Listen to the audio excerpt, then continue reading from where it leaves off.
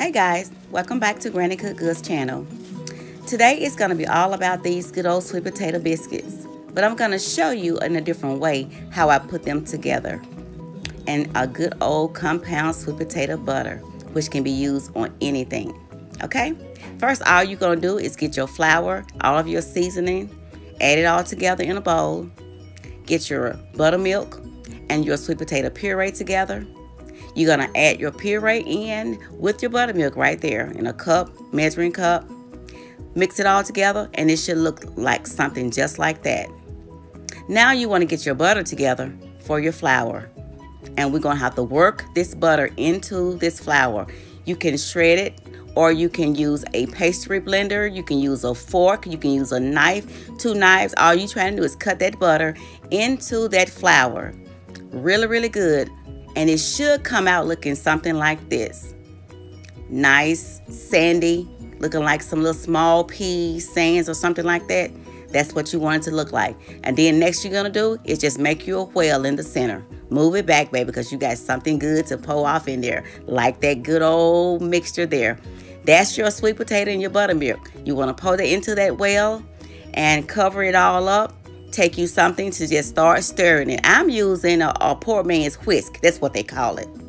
But I use that to keep me from overworking my batter and my dough. But when you mix it all together, it should look nice and moist. Bring it together. Don't want to overwork it. Then you pour it out on a surface where you can kind of bring it together, knead just a little bit, and then just work it into a ball, just like what you see right there. Now you can roll it out. And you can roll out round, square, however you want to do it. But just pat it out. We're going to do a few foldings right here because we want just a few layers into our biscuits, right? What a biscuit about without a layer, right? So all you're just going to do is fold like you would an envelope. And turn, fold, turn, maybe 3 times. That'll be good enough. Then you can get out your rolling pin. You can get out your glass, whatever you feel comfortable with rolling that dough out. All you want to do is get it rolled out into about maybe an inch thick, whether it's round or whether it's square. It doesn't matter. Then right here, you can go ahead and prepare your pan, spray it down or parchment paper. And now you want to get your cookie cutter. Like I say, I use a square right here because I use a square pan. I wanted square biscuits. I normally put just a little flour. Once I spray my pan, I'll sprinkle a little flour down just for a nice little browning up under the biscuit. That's all. And then I just lay it on in the corner. I do touch my biscuits together when I put them in the pan. Kind of like kissing, in other words. But, you know, make sure they're touching because they rise off each other really good that way. Grab them scraps because you're going to have some scraps. Grab them together. Make a second round. Make another ball from that scrap, honey. Roll it out. Cut it out the same way. Then next thing you know, you got you a pan full of nice biscuits. And you want to put a little of buttermilk or any kind of milk that you have.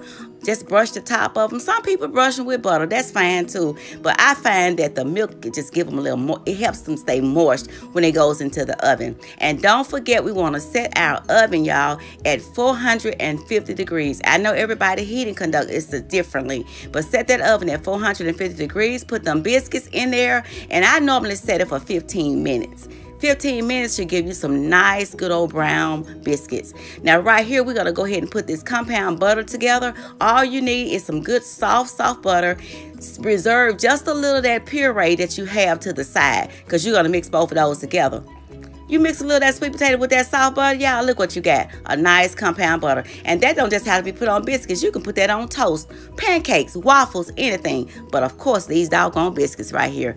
Lay that stuff on there, y'all, when it's hot coming out that oven. And you got you some nice sweet potato biscuits with a nice sweet potato compound butter. That's where it is right there, y'all. So you can do this in your kitchen because I did it in mine. Let me know how yours come out. Love you guys. Bye.